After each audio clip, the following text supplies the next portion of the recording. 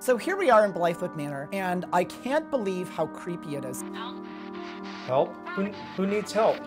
Did I just hear her call my name? Yeah, no, this is not how this plays out. I can see you right here in front of me. Can you talk? Yes. The energy is both equal dark as it is light. Her name is Margaret. She prefers to be called Maggie. Whose room is this?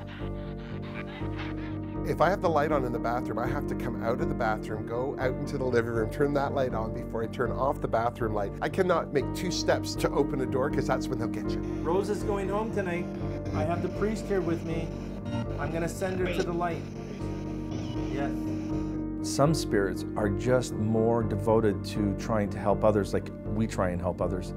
And this spirit was not listening because he was in his own torment. He was being punished. We reach a point, I think, where it's like, come on, scare me.